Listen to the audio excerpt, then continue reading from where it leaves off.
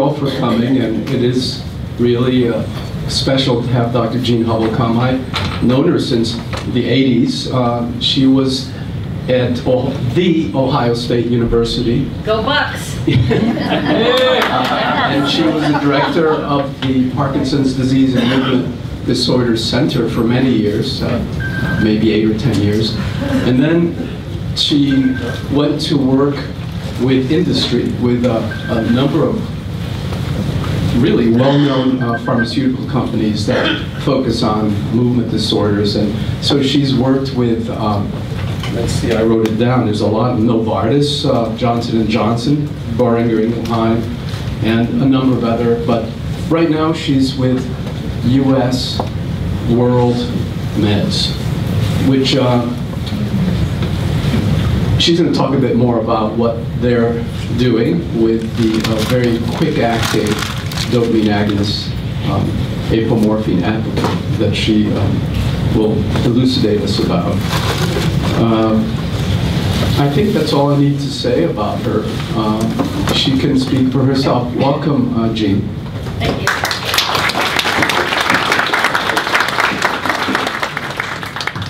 Thank you very much. It's really a pleasure to be here. Yeah, I'm all hooked up here, ready to go. Yeah, really and sincerely a treat to be invited to speak to a group like this with patients and care partners and families. It reminds me, actually it's much more of a treat, but also more of a challenge than it is talking to physicians or scientists. It reminds me years ago, I think they still hold this. Rush Presbyterian St. Luke's in Chicago used to hold an annual meeting every fall. And when I was still at Ohio State University, I was invited to come there to be a faculty member. And it was a very ambitious symposium they put together every fall because it would be at one of the large hotels not too far from O'Hare Airport. And in one ballroom, they would have the physicians, what we call the continuing medical education course on Parkinson's disease. And there were maybe like 4 or 5 of us who were faculty members this particular year. And then in the other room, it would be patients, it would be people like you all, patients, their families, friends, interested and dealing with Parkinson's disease. And this was so many years ago. It was back in the old days where we had these slide carousels, these chromosome, these codochromes. It was embarrassingly long ago. But I remember having a pre-meeting call with Dr. Harold Polans at the time, was since deceased, but was running all of this. And I said, I have to be honest with you, Dr. Polans, I'm kind of nervous about this, because how am I going to have these slides that I'm going to show to a physician group, and then I'm going to pick those up and then run down the hall, and I'm going to have to show the same slides to the patient group? And he goes, yeah, I hear you. I hear you. It's a problem. It's a problem. You can't expect both of the groups to have the same degree of knowledge and expertise.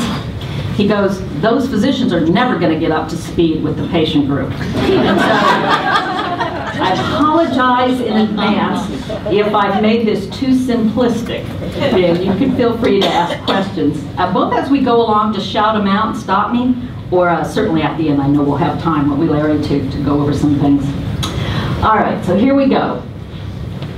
Gonna kind of start with the bad news. There are challenges, a lot of challenges, particularly right now in 2014, in trying to develop new or improved therapies for Parkinson's disease. One of the biggest challenges, and I mean we all face this now in our day-to-day life, is simply the economy. The soured economy has really had it both directly and indirectly hampers us a bit in a number of ways. Industry, pharmaceutical industry, of course is how our economy affects us in many ways. The obvious one is just in the sale of the products, right? But one thing you may not recognize is even private foundations, research and advocacy groups, academia, all of them have fewer resources, and therefore those resources get spread around the health and drug development arena.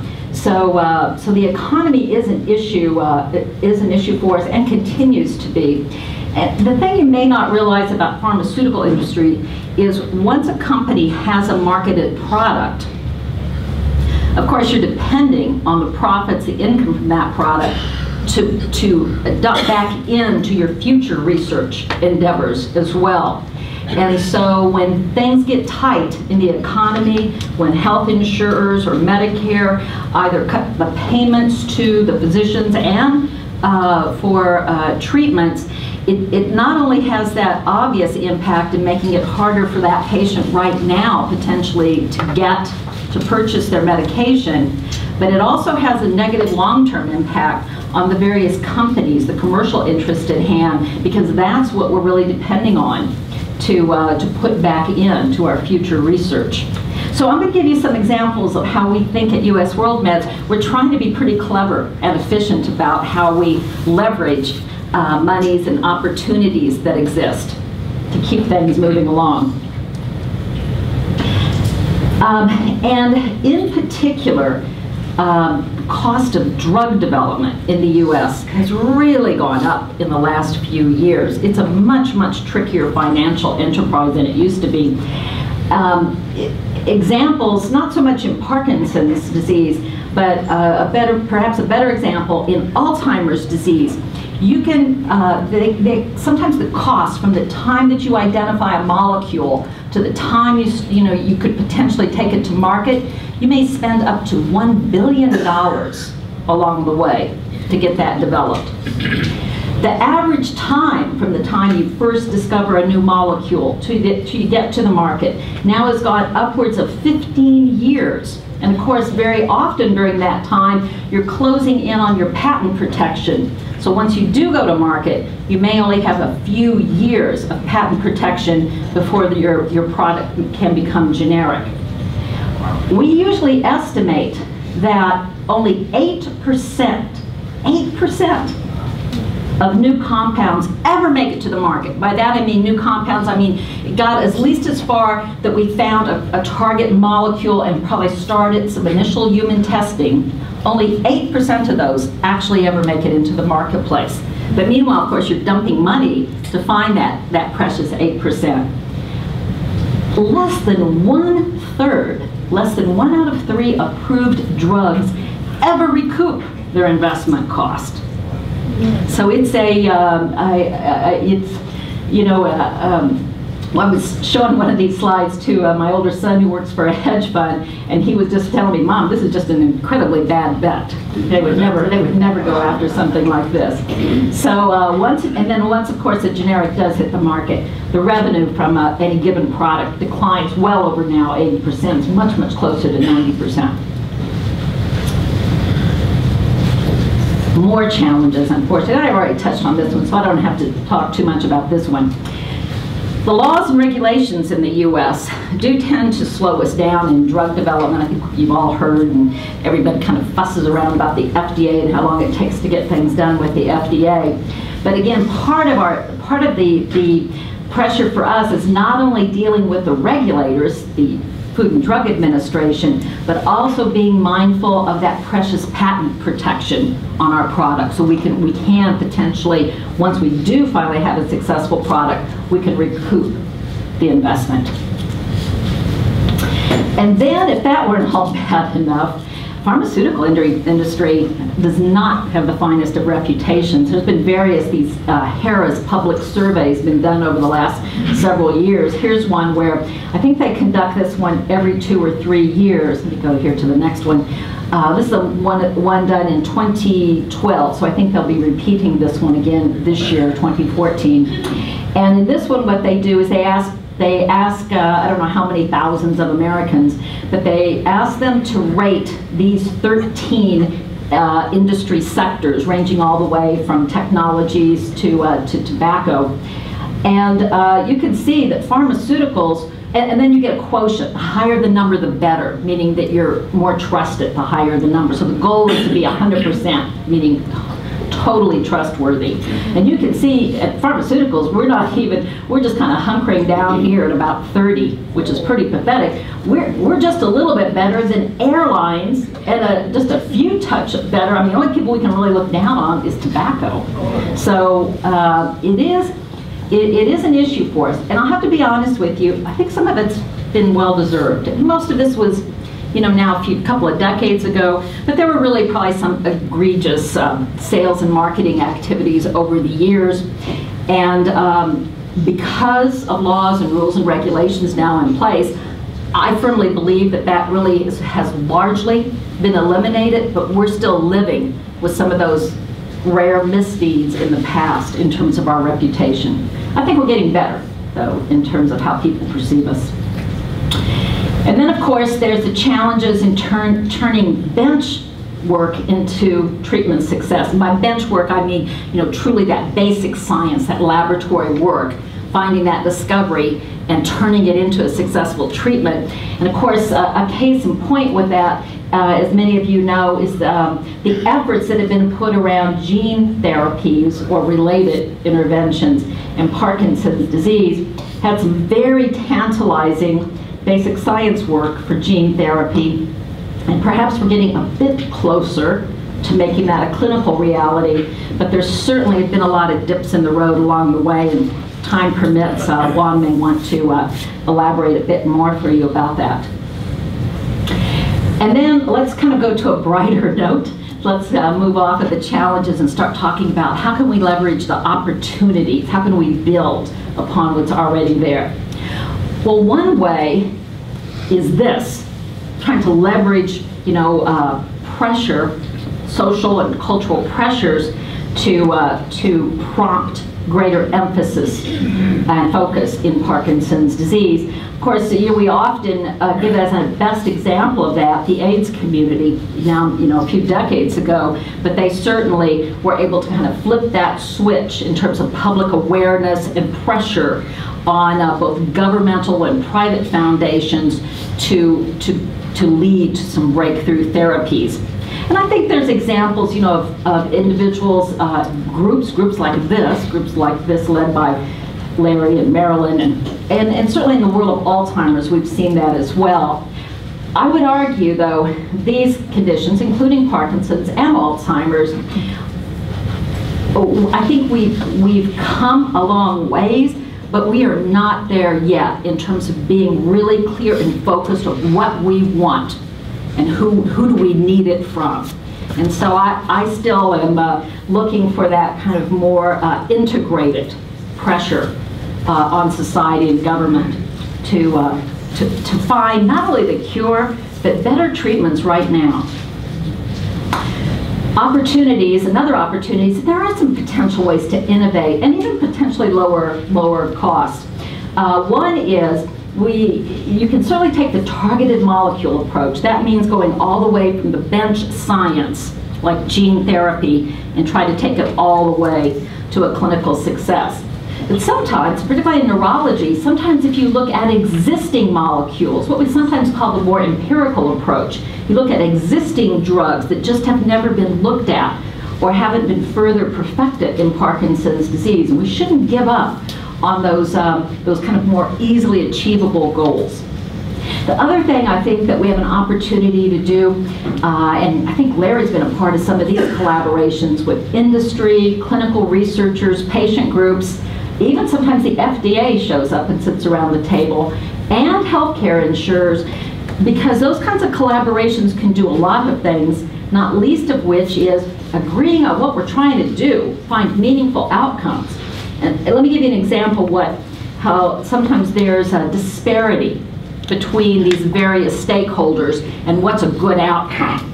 Now, I assume if I went around the room here, you would all have some pretty clear idea of what's a good outcome to you. That's physically you being better, and even better yet, protecting future generations, right, from Parkinson's.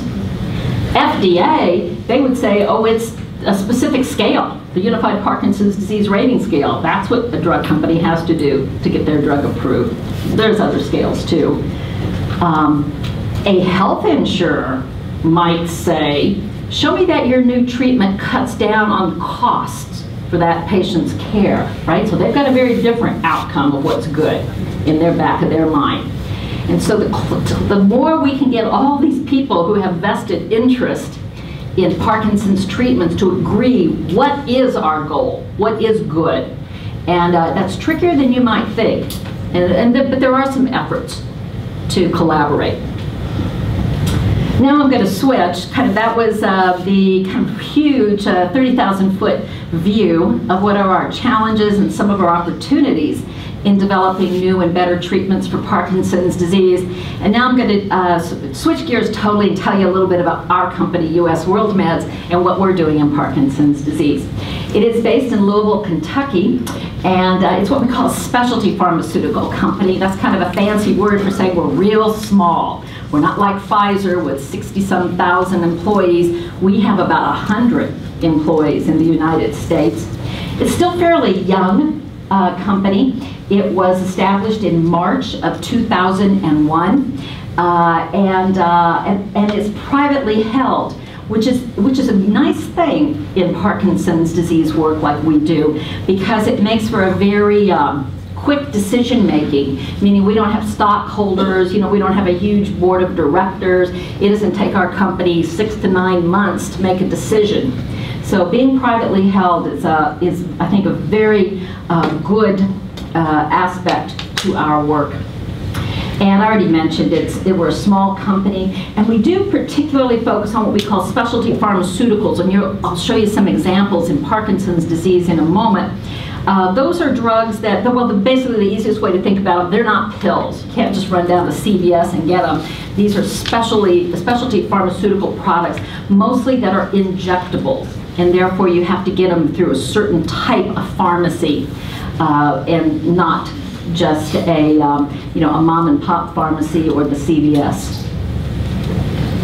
So one of our drugs that we've had, that we bought the rights to now about 4 years ago, I think, is called MyoBlock. It is a botulinum toxin. So you can think of it, it's much like Botox. There's a little bit of chemical difference, but it's much like Botox. Everybody's heard of Botox mostly because of its use in cosmetics, obviously. But actually, just like Botox, MyoBlock is really originally designed for therapeutic use in movement disorders, not originally for Parkinson's disease. So MyoBlock, again, is a type of botulinum toxin. The first use in man, and this was one of the first uses for Botox as well, was for cervical dystonia. It is not the same as Parkinson's disease, but those of you that have painful muscle cramps, maybe where your toes curl up, that's dystonia. There are some people who get dystonia like that of their neck muscles. Again, doesn't have anything to do with Parkinson's disease, but it's another movement disorder. And so cervical dystonia patients, you can actually take a botulinum toxin which weakens muscles temporarily, and you can inject it in the muscles of the neck and relax those unwanted painful contractions. So MyoBlock has been approved and available in the United States for that use for several years. So what the heck, why am I bringing this up? What's this got to do with Parkinson's disease? Well, we've known for a long time that MyoBlock also is very good to control drooling. The medical term for that is sialorrhea. And so even today, many physicians, injectors, neurologists primarily, but other physicians who inject botulinum toxins, they'll inject the salivary glands. Those are the one set of them is called the parotid glands. They're right up here, kind of right in front of your, about an inch or so in front of your earlobes. And you can inject that area, and these toxins will help dry up those unwanted secretions. And of course, in Parkinson's disease, that can happen. It can happen in other neurological conditions too. ALS patients often have trouble with drooling. Cerebral palsy patients, particularly older adults with cerebral palsy, often have trouble with drooling. Sometimes stroke can cause copious problems with drooling that can actually, be quite more than just a embarrassment to a patient, but can actually cause skin breakdown around the lips and mouth. So physicians can inject right now MyoBlock for sialorrhea. Insurance companies reimburse for it. In fact, just recently in the state of Florida, the Medicare carrier for the state of Florida, First Coast, recently announced that they reimburse for MyoBlock injections for sialorrhea, including in Parkinson's disease. But we wanted to take that at our company one step further and actually get the FDA to approve its use. Because remember what I was saying about the bad economy, it's probably going to be that way for some time, at least in terms of constricting healthcare resources. So we want to make sure and have the FDA approve this use so that 5 years from now, 10 years from now, patient groups like your own won't be denied access to a very effective drug like this for sialorrhea. So we did one what we call phase 2 study. It's kind of a beginning step study with MyoBlock in drooling. And we took it to the FDA, and the FDA said, this is so positive, we're going to count this as one of your final studies. And so now we just are completing, kind of midway, in completing what we call a confirmatory, a second study for MyoBlock and sialorrhea. And the way we look at it, obviously it's good for us, good for our business, to have the only approved drug for this use. But the other thing is, it's good for patients and the general public to make sure and get that FDA approval so that we can guarantee access moving forward for the treatment of a symptom like drooling or sialorrhea in Parkinson's disease. Now I'm going to move to what our bigger focus is within our company in Parkinson's disease. And it's an old drug. This drug was actually known about since the late 1800s, called apomorphine. And I might as well get this part of it over with right now. Everybody hears that word morphine and they think, oh my goodness, it's addicting. It has nothing to do with that word morphine like you know and hear about related to narcotics and painkillers and addiction. Nothing to do with it at all. The chemical structure is somewhat similar, but it has no narcotic properties. And people sometimes, actually I was doing a patient support group near Baltimore a few months ago, and somebody quickly challenged me on that. Well, why just change the name then? That's stupid, don't call it that. And so, okay, point well taken, but chemists would say it's the right name because that's just the chemical name. And they said, well, how can that be then? How is it not just like morphine? And I said, well, you may have at home in your medicine cabinet, you may have a bottle of isopropyl alcohol, rubbing alcohol, right? You call that alcohol. In your other medicine cabinet, you may have an aged Scotch whiskey sitting there. You could call that alcohol, but you don't expect them to have the same effects, right? So it's the same thing. These are just chemical terms, morphine. So this is apomorphine, and we've had this product, one product right now, that's an injectable, and I'll spend most of my time on it. It's kind of like an insulin injection or an EpiPen. So APOKYN is our current product, been on the market for a few years. Actually, we are the 4th company to take on APOKYN. Nobody's been able to make a success for it. So it was released in 2004. We're the first company, we've had the rights to it now almost 2 years, and we're the first company to finally be generating a profit on that. I'll tell you about the support resources and things we had to put behind it to get there. So we have a lot of new educational activities with APOKYN, that's its brand name, and support services. But because we've been able to turn this product around, the current delivery system of APOKYN in the US, finally making a profit off of it, now we're going to go and develop the drug in a different delivery system called apomorphine pump therapy. And it's really pretty exciting. So I'll end the presentation with that in a moment. Well, I already gave this part away. Apomorphine's been around for a long, long time. And however, it can cause serious nausea and vomiting. So it wasn't until antiemetics or anti-nausea drugs were developed that it could start finally being used first in the United Kingdom and then in some other European countries. So it had been around for quite some time, particularly tested in Parkinson's in the UK. And then finally in 2004, this version of the product, APOKYN, was marketed, FDA approved, and then we acquired it in early 2012. I want to take a step back before we get into why APOKYN, who can benefit from it, what's the good, what's the bad about it. Let's step back and remind ourselves about Parkinson's disease and levodopa. So I'm just going to let this play. You're going to see that this gentleman in the pajamas here, patient with Parkinson's, trying to stand up from a chair. Now you might think, well, that you put the camera on pause, but not at all. He is so slow, so bradykinetic is the term we use, that he even cannot stand up from a chair. It's like he just ceases to move for a moment.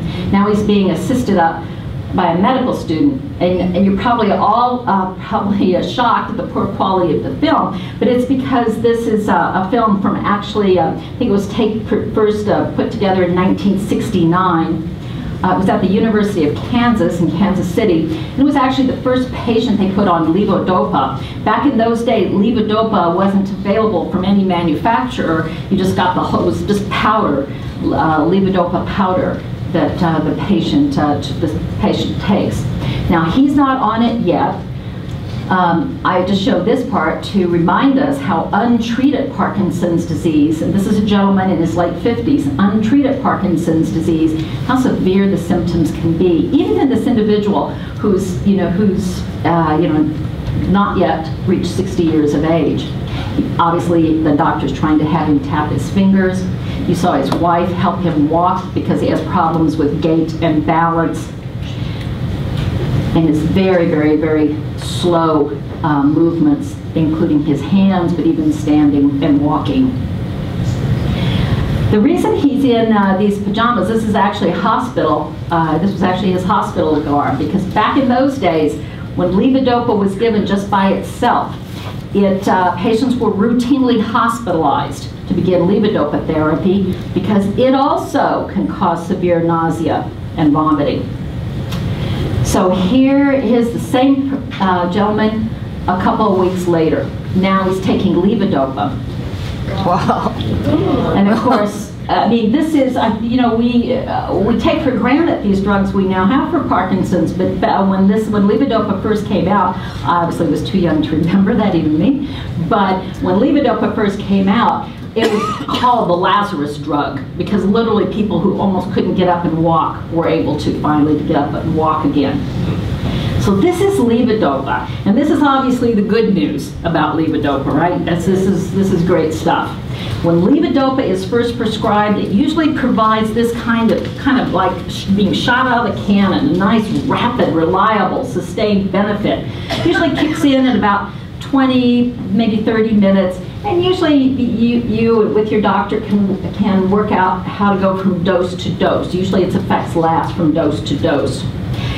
Before I go on, though, to what the problems are with levodopa, what its shortcomings are over time, I stressed to you before that the reason that gentleman was in the hospital garb was because he had to receive IV fluid before he got used to the levodopa, because he had such nausea and vomiting. Most of you will recognize now that we don't usually give levodopa by itself. It's usually paired up with carbidopa, right? So most of you are on carbidopa, levodopa, or you might use the word Sinemet, or you might use the word Stalevo, that has that carbidopa with levodopa. So carbidopa doesn't go into the brain to treat your Parkinson's symptoms. Carbidopa helps reduce the nausea and vomiting associated with levodopa. Merck Sharp and Dohme was the company that was 1970s that first came out with carbidopa coupled with levodopa. They decided it was such a breakthrough because, for this combination pill, they named it Sinemet, Sine Emet. Any Latin scholars in the room? What's sine mean? S-I-N-E, without.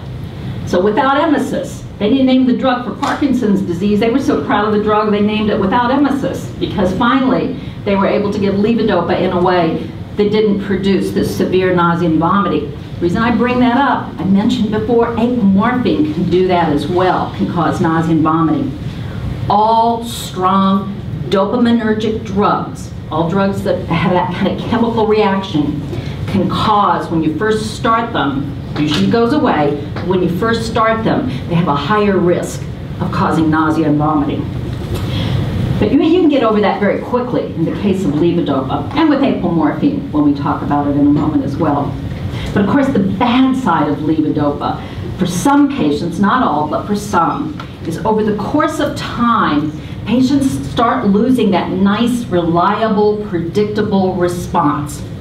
Sometimes they take a dose, here in the first bullet, and it has a very slow onset. Sometimes it can be 20 minutes, that's nice and quick. Sometimes it might be 60 minutes. So that's what we call delayed time to on. Also, the effects sometimes wear off before it's time to take the next dose. We call that end of dose wearing off. In other words, say you used to be able to take a pill at 7 a.m. of Cinemet or Stalevo, and you used to make it all the way to 11 a.m. when it's time for your next dose, but now you start finding, boy, about 10:30, I'm wearing off. My symptoms are coming back. Some doses fail to work at all, so it's like you took a blank, almost like you took a placebo. You just took a pill in the, say, first thing in the morning, and you never kick in. It's what we call morning off. And then some doses work too well and cause those involuntary or wiggly movements. So generally when you see Michael J. Fox on television or in various shows or interviews, he has those kind of twitchy or wiggly movements. He's very good about kind of working them into his routine. But that, of course, isn't his Parkinson's. That's a side effect from his levodopa and other drugs he's on. It's like it's too much stimulation in his brain at that particular moment. So it is this roller coaster ride, this unpredictability of levodopa that apomorphine can help with. So APOKYN, as I already mentioned, that's the brand name for our current version of apomorphine in the US. It is not a narcotic. It is what we call a dopamine agonist, and Dr. Juan here knows so much more about pharmacology than I do. I don't want to embarrass myself too much by saying this, but it is a dopamine agonist. So some of you also may be on drugs like Mirapex or Nupro, the skin patch, or Requip, also called Ropinirole. Those are also dopamine agonists. But unlike apomorphine, none of those produce a true levodopa-like effect. They're beneficial, but they don't usually produce that black and white like we saw with the fellow in the pajamas, that big on effect. Apomorphine has been demonstrated to do that. I already mentioned it's been available outside the US for many years. And I just at the very bottom put what it's useful for, but instead of me talking this fancy FDA jargon, let's instead see a patient about this younger woman in her late 30s. Dana is the mother of a toddler. She's already had Parkinson's disease for several years, so she got it at a young age. And when she became pregnant 2 years ago, she had such severe fluctuating response to her levodopa that she really had to go to bed rest throughout most of her pregnancy. She had a lot of problem with delayed time to on and dose failures. Here she is off. She purposely held her Cinemet dose so we could do this filming when she's off. But of course, almost like the gentleman in the pajamas, the old film, same idea. All her Parkinson's symptoms are back. So we call this an off episode when levodopa is no longer working in the brain. And you can see I eventually stopped the examination because she simply can't make any really meaningful hand movements, cannot stand up at all unless we had two people on either side of her. Now she's being given an injection of APOKYN, and again, it's just like an insulin shot. It's a tiny little needle that you put a shot right into the subcutaneous fat. This is her 4 minutes later. And then we have up in the corner, we have pre-filming as well, the pre-injection film as well. But you can see it turns her right on. Steady hands. You'll see in a moment she's going to have really good hand use. This is the same effect she gets when her levodopa Sinemet works at its best, but she can't depend on her Sinemet to do that every time. So instead, she gives herself, as needed, an APOKYN injection to tide her over until her next oral pills finally kick in. So I tell patients you can think of APOKYN like levodopa in a syringe. Doesn't do anything more than your best levodopa response. But if you're someone who can do things when your levodopa works, but you can't depend on it to work every time the same way, then you can give yourself a shot instead of APOKYN, because again, it's like levodopa in a syringe, works in 10 to 20 minutes. Only lasts about 60 to 90 minutes because it's intended to have that short duration. It's just as needed to tide you over till your medicine finally kicks in. So this is from one of our original studies, and it really just demonstrates that you get a levodopa-like effect with the drug. What's shown in the little red boxes are patients who were taking a placebo injection that day, and that's compared to patients in the blue rectangles that are on APOKYN. And we know that these kinds of scores, this kind of drop in the scale, the Unified Parkinson's Disease Rating Scale, this is the same response they get when their levodopa works at its best. The other thing this study showed us, these were all patients who had been on APOKYN for many months. I think the average was 14 months before they were part of this particular study. And what we know from this is once you find the right dose of APOKYN, once you find what we call the optimal dose, you don't need to go to higher doses over time. So that was actually studied in this particular project. So sometimes people ask me, well, I don't know if I want to use a shot because when I develop resistance to it over time. This study showed us absolutely not. Yes, sir? A fast question. Please. Will APOKYN increase your dyskinesia, or can it impact it? Yeah, good question. Absolutely it can. And I think you were probably already on track with this. If it works just like levodopa, except every single time, if you get dyskinetic when your levodopa is at its peak effects, it'll probably cause that same degree of dyskinesia. Goes away then as soon as it wears off in 60 to 90 minutes. And just another way of looking, different scale, we time how fast people can walk a certain number of feet. It's another one of these typical things you use when you're doing FDA studies in Parkinson's. And we see here that even at 7.5 minutes, that's that first set of bars on the far left chart, even at 7.5 minutes, clearly there was an improvement in timed walking in the light blue bars as compared to the dark blue, which was the placebo injection. So I'm going to move from how APOKYN works to identifying then potential patients. I think you probably have already kind of understood this.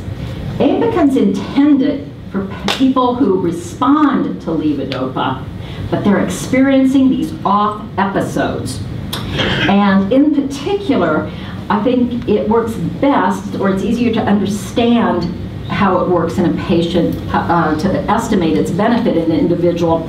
If a person can tell me, okay, when levodopa works and I am on, I can play 9 holes of golf.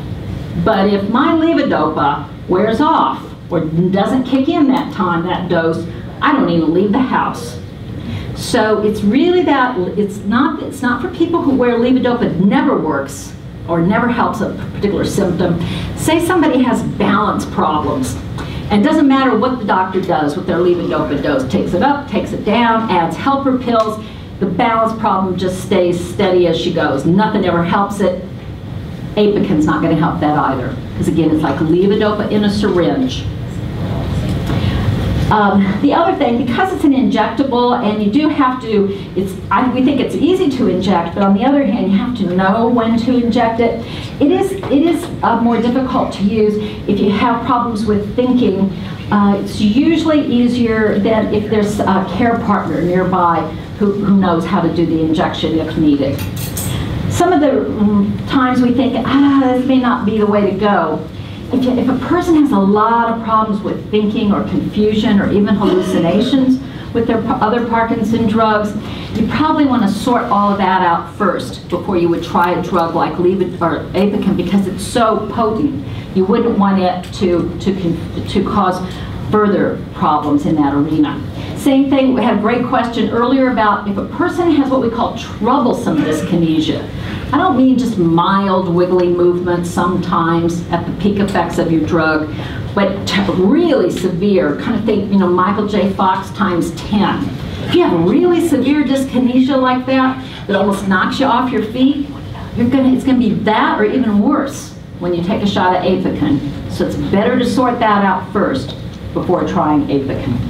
And then, of course, if you have a lot of other, and this is the case for all Parkinson medicines, if you have some other serious medical conditions, all Parkinson drugs can be more difficult to manipulate or titrate. Does that include like a heart valve transplant or replacement? As long as it's stable, so by significant, I really mean where most of the attention to your day-to-day medical care is directed at other problems, like unstable heart disease or very severe lung disease as well. Yes, ma'am. I just have a question about, you're talking about taking a dose of irregular like Stalevo and then not taking effect, or just doesn't come on you. How would you know when to do this? I mean, I would be afraid like it would be like doubling up or something. Yeah, and so, what we've found actually in a recent study, we're just published, so we're going to be reporting it out at the next neurology meeting here at the end of the month. But we looked at individuals who have these motor fluctuations, these ups and downs, these off episodes. And we looked particularly at folks who didn't kick in the morning with their usual levodopa dose. In other words, they were having to wait 45 minutes, 60 minutes. Occasionally, they never kicked in their morning dose. We call that morning akinesia. We think that that's due to a couple things. Obviously, if you haven't taken any pills since 10 p.m. the night before, all those medicines from the night before are gone. So, but it's more than that, because these individuals will take a dose of Cinemet or Stalevo, and they can't ever tell when it's going to kick in. So it's probably, that problem is also probably due to GI, gastrointestinal problems with your Parkinson's as well. We know the stomach tends to slow down and the intestines slow down when a person is off. Just like they're slow moving, like when you saw our young woman, Dana, a moment ago, slow moving externally, it's like their intestines are slow moving as well. And so if you don't digest and absorb a dose of levodopa, none gets into the brain, right? So you don't get a benefit.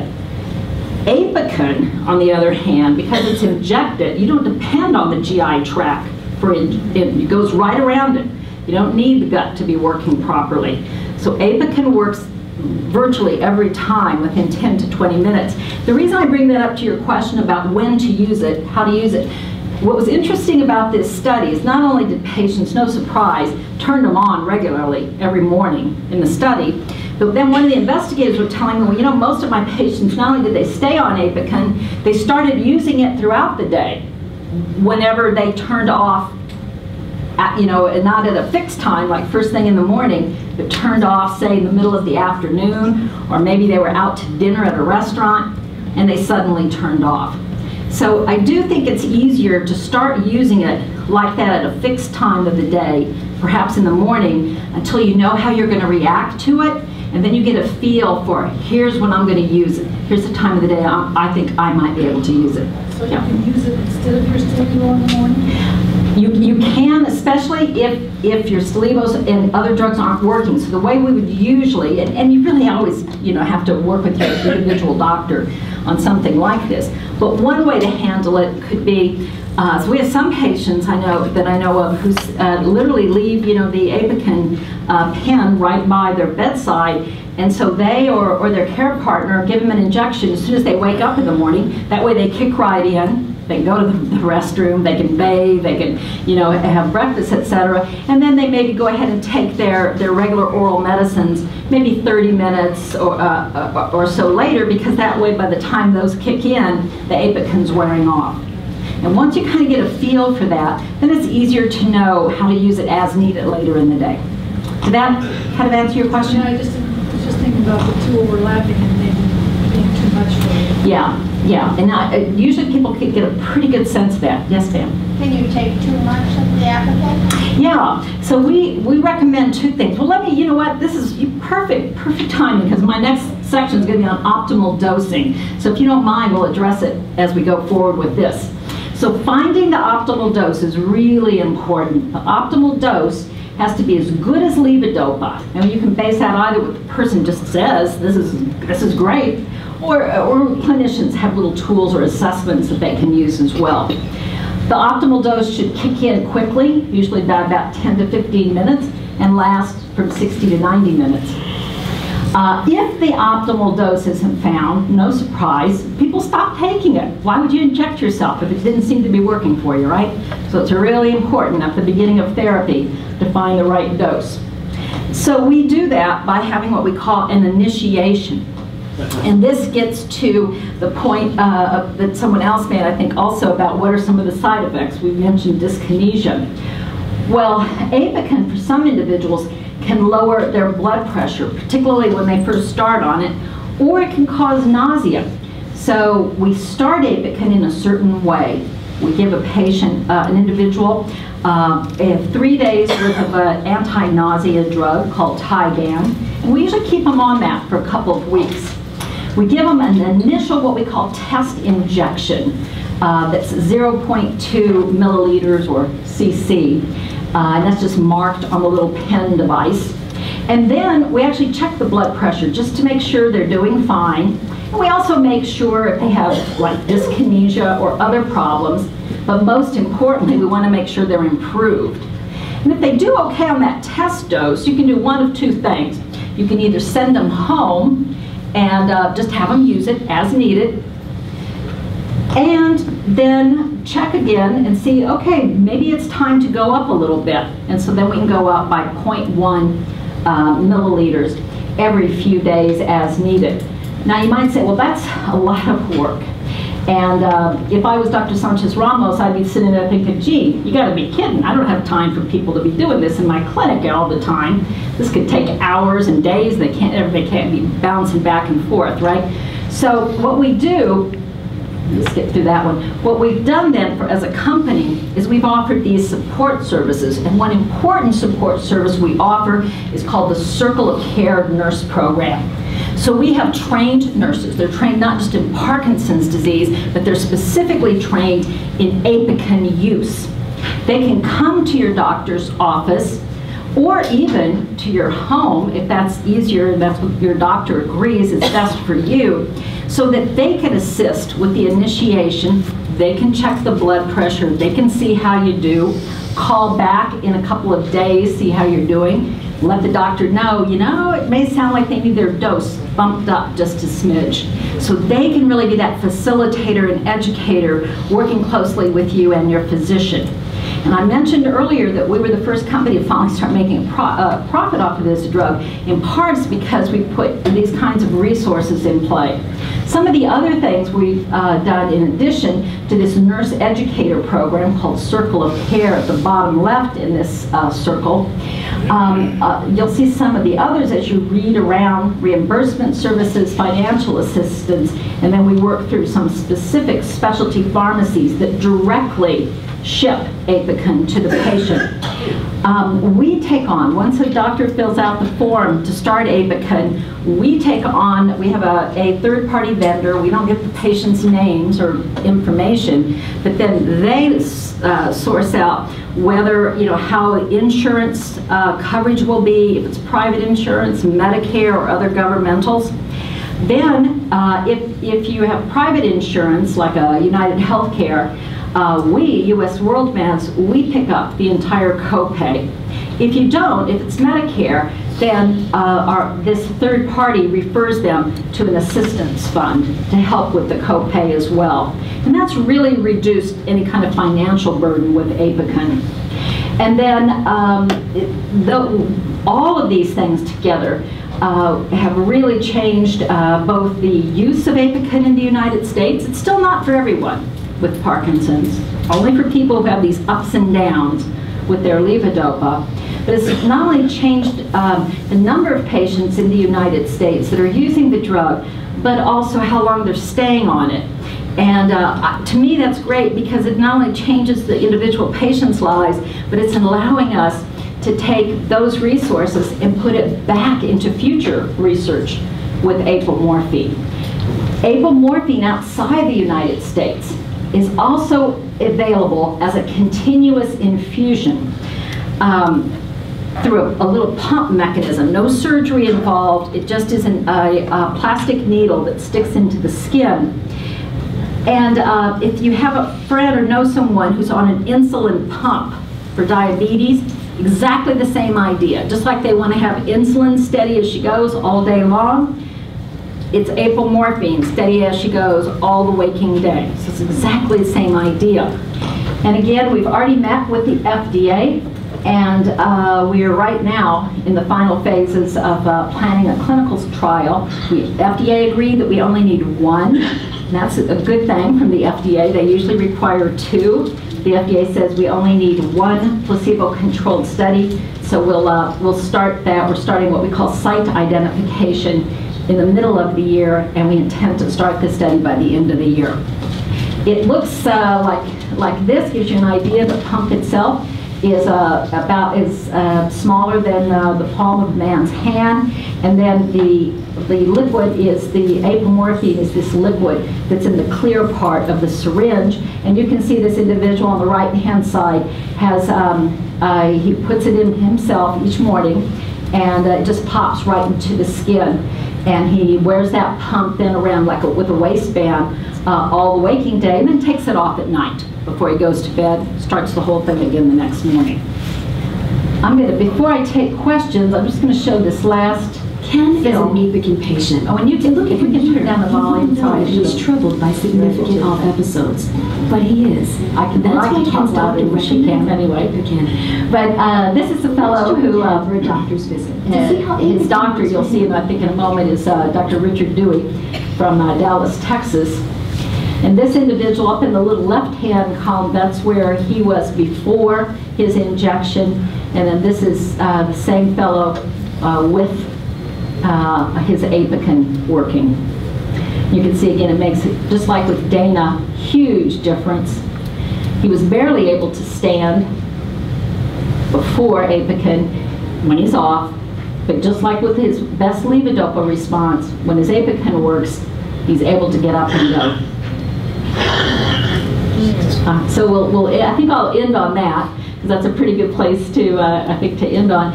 And Juan, do you want to join me back up front, maybe for some other questions? Are you okay with that? Has your company done any research on maple cream, morphine cream? No, and it's interesting you say that, and I don't know if, Juan, if you want to also help me with this one.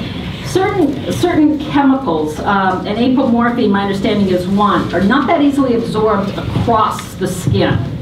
People have looked at it, though, in orally and nasally, because you can get some absorption across the nasal mucosa and the mouth as well. I use maple cream.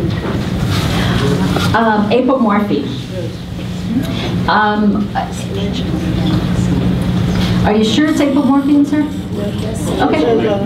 Yeah, well, there's a specialty pharmacy that formulates it for a number of my patients, and I've never actually prescribed it. I wondered where the apomorphine comes from. Does it come from your company? It does or they not, just, no, so they can- nor the UK manufacturer that oversees all of the injectable apomorphines is called Britannia, and I can assure you it doesn't come from Britannia either. But you can get it, you know, like I said, it's been around since the 1800s. It's a chemical, so you can get it. I guess what I just don't know is I'm not aware of any research with those kinds of applications that gives you this big boost like you see with these injections. That's excellent. Yeah. Oh yeah, so he was asking about, apparently you can get through some, what we call compounding pharmacies, Yes, I'm guessing yes. is what it would be.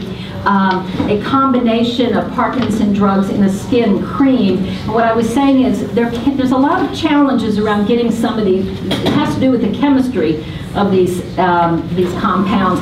It's not always easy to get it across the skin. It's the same reason we don't give it orally. You have to give such big doses of apomorphine orally that it basically would shut down potentially your kidney or liver because it's so poorly absorbed orally. Yes, sir. Well, I have two concerns. APOKYN seems to work so well. I'm wondering, after you use APOKYN during the day, does cinnamon have much effect later on during the day? Yeah. Your APOKYN is so good. And then I was curious about the shelf life of APOKYN. Yeah, okay. Because I have some expired in 2012. Okay, well, that's a tough one. You know, let me take the last one first. The last question is, how long does, pardon me, APOKYN last? What's its shelf life? And it does have a long shelf life. It depends when it's manufactured and shipped, but it does have a long shelf life. And the easy answer for me is, you know, as the manufacturer, my recommendation is always, you really should pay attention to expiry of medications, particularly in injectable, and particularly a drug like apomorphine, because over time, and I don't mean just like months, but over a year's time, particularly if it's left out in sunlight, it can be oxidized, and so that takes away some of its potency. And so I hate to say this to you, but I would pay attention to that expiry date.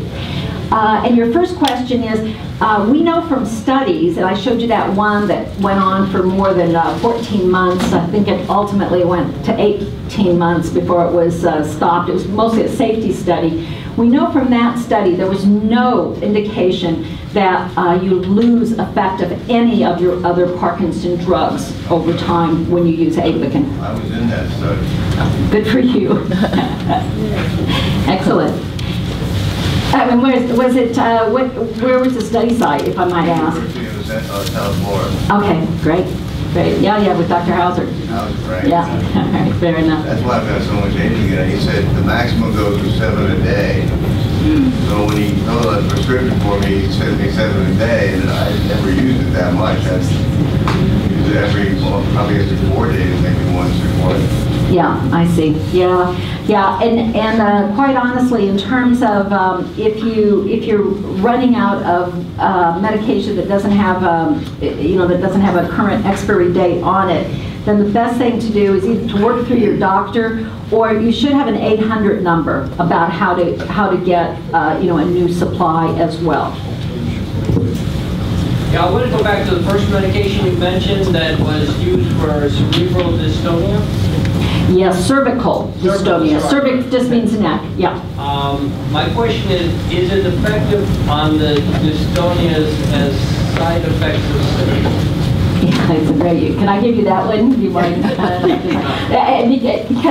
Yeah, actually, I personally never inject patients with focal dystonias, but there are 3 or 4 of my patients that develop a severe dystonia, usually cervical dystonia, with Parkinson's disease. The disease itself is actually a generalized dystonia. You don't get to see it these days that way because of levodopa.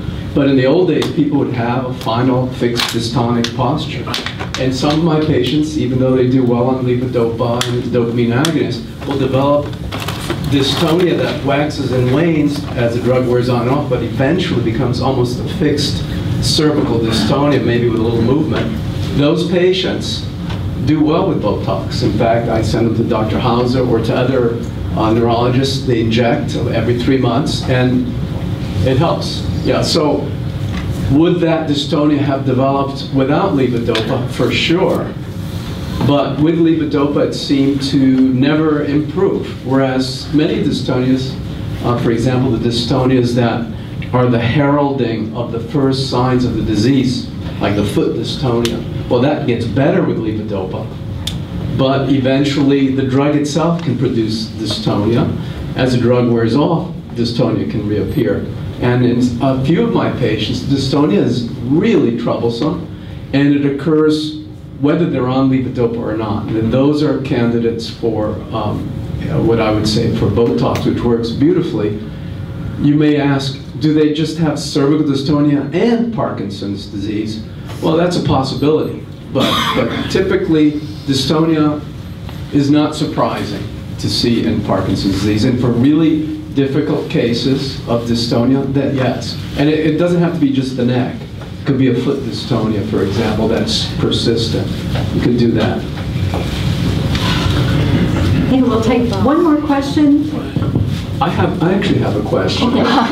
Because this is one of the reasons I haven't been using APOKYN in the past, or I might in the future, probably will, is that the extreme nausea and vomiting that it elicits. Now, tolerance develops in many patients to that, but when you first initiate them, it's invariable that you're going to get nauseous and vomit. So what I'd always heard that was being done was to use an anti-nausea drug. You mentioned Tygan, but most anti-nausea drugs block dopamine receptors and actually worsen Parkinsonism. So the one that I would use was domperidone, which is only available in England and Canada.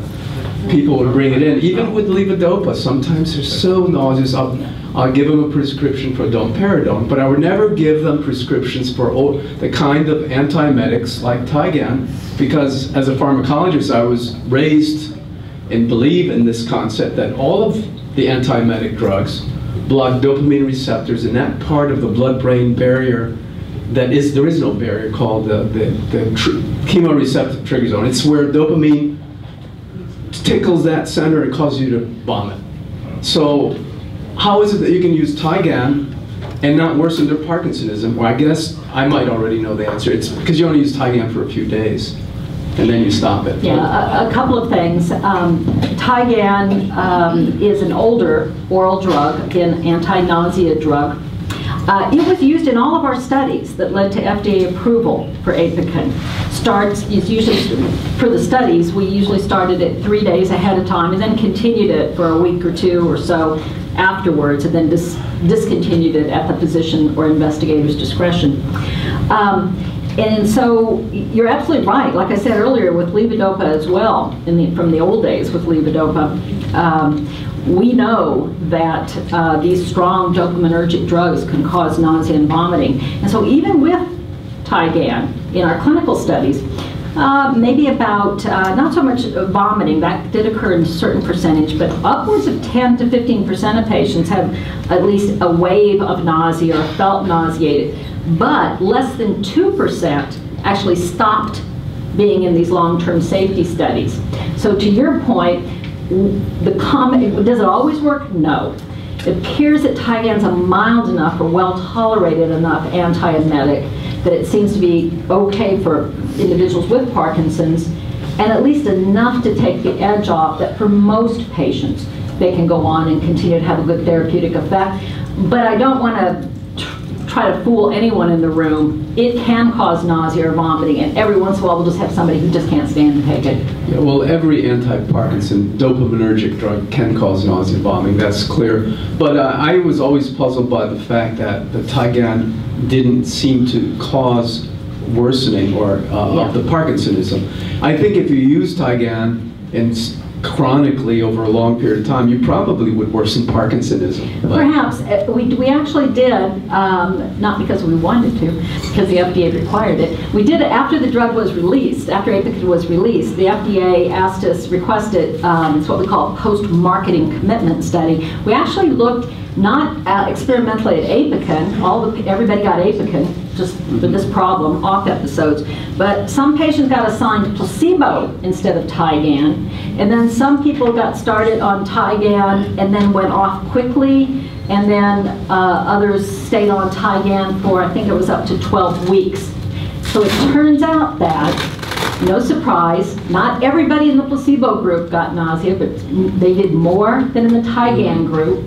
Their Parkinson's rating scales were no worse whether you took Tygan or not.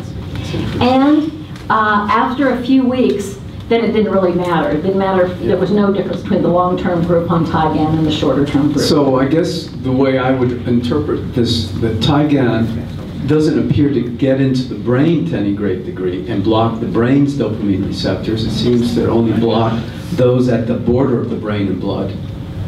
That's probably the explanation. That's how the domperidone is supposedly working. It's peripherally acting dopamine receptor antagonist that's used to prevent nausea and vomiting. And I always thought Tygan did get into the brain, but I guess not. That would suggest... At least not in a clinically significant way. Yeah. I feel better about that. Okay. All right, I'd like to thank our doctors. Very interesting. Okay, that concludes our Ask the Doctors program. And hope to see you again.